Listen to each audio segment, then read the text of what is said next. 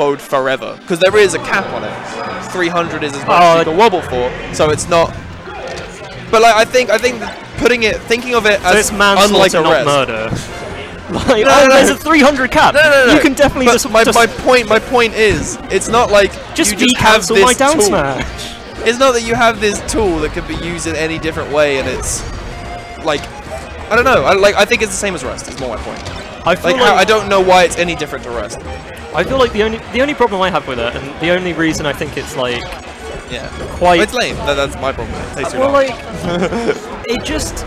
I feel like it really doesn't fit, even with the broken shit. Because it's like, yeah, it's similar to Rest in that you just die, but like, you don't just like get rested, do you?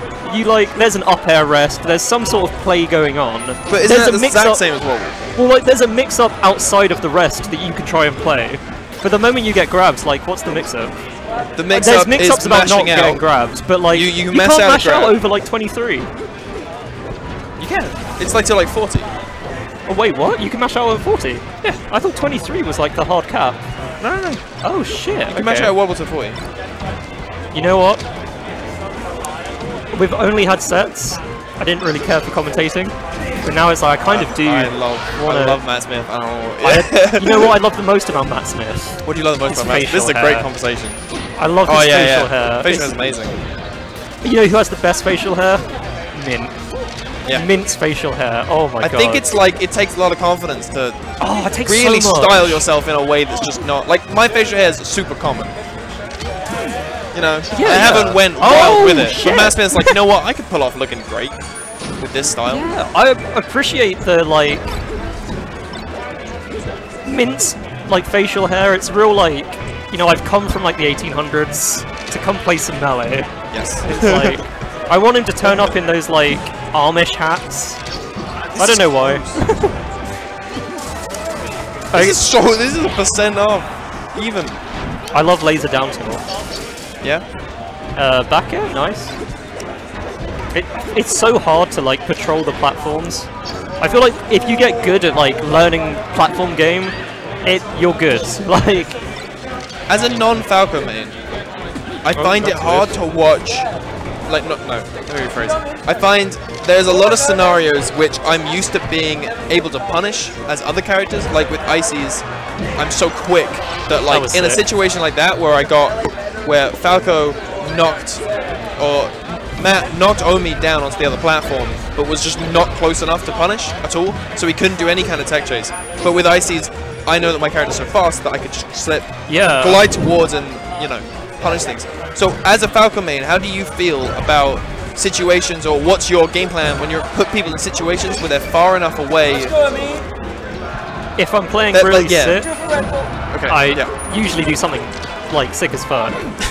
If I'm playing really bad, I usually just like side B off stage, and I'm just like, yeah, covered it, let's go. Well, I think so like Falco's laser is probably his most important tool, and like, of course, I think it goes really well with the situation you gave, where it's like, what do you do when they're teching and it's like it's so far away? Yeah, you can't cover it with like anything else but a laser, I guess. Because like laser's real good, because it's like you can put the laser out, and then there's like that in itself creates a little situation where if you're good, you're like, oh, I know how to get them. Like this really laser. Like how Matt just played that situation. Yeah, what I'm seeing from Matt a lot is that he's real clean. Yeah, it's like he knows that the ledge is very threatening. Oh no. Oh no! I was literally about to say Okameed does not miss those. Missed the tech though. Matt's looking flustered. Another thing that fucking sucks about Pikachu. Oh, Matt is a legend. Matt's a legend, but he's been getting back, but he hasn't been, like, he should be like one hit away from killing, and he hasn't been hitting anything. Oh, up smash. Another reason I kind of hate Pikachu is because I feel like he can just always knock you down. Always. Like, that's like the most probably underrated thing from like mid-level beginner players, is they don't see the value in knocking down. Imagine not having movement options. Prof is like the genius of both. Prof understands how to keep combos going, and if they don't connect, which move to use so that you can either connect them, or like, they don't connect, they DI'd well, but they've landed in a state where they have the tech, and then Prof can just follow that instead.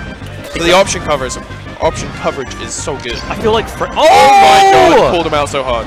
Dreamland's a really interesting pick. Also, I like how high Matt holds his controller. Always been a big fan of that. Oh no! Oh. And this is... Didn't do enough damage to be able to tech. Oh yeah, that's true. Oh shit! It was like a soft you've opened my mind. It isn't a... Oh shit! I was the problem all along! Oh my god! Fuck, yeah, Pikachu's cool. Oh shit! Wow, okay. God, I was just thinking like, oh wow, that's nothing he could do there, and it's like, oh shit, well I guess like, yeah, if he was at higher percent, oh man. It would have been fine, yeah. It would have been a life-changing experience. I mean, he probably could have hit him with like a tail spike. Yeah, Invincible Nair. I feel like if I was Pikachu main, I would just Invincible Nair every recovery under the sun. Invincible Nair, it's so good. It's pretty good. Especially if you're Falco, you just suck. Like, you can't get back to... Well, I mean, no, I'm being the problem again. Oh, fuck. Definitely being the problem. Oh, my god. Have you ever thought about being a therapist? Yes, actually. Yeah, I mean, you should go for it. It's like, Thanks, I'm learning so much about myself and Melee today. That should be clean, yeah. That was good Melee. The sad thing... I guess it's not sad for Okameed, but I feel the kills are very similar. They're all just... Matt's finding himself at the ledge, which he was in game 1. He's just finding himself at the ledge, and then he's just getting killed for it. Whereas his stocks, he feels like he's been calling things out well. I don't know. I guess what I'm saying is Matt isn't far away from being a player good enough to beat Okameed. Oh, if he doesn't win. I totally agree. It's just a few adaptations he needs to make. He needs to be more comfortable by the ledge, more aware of what Okameed can do. Yeah. What's threatening.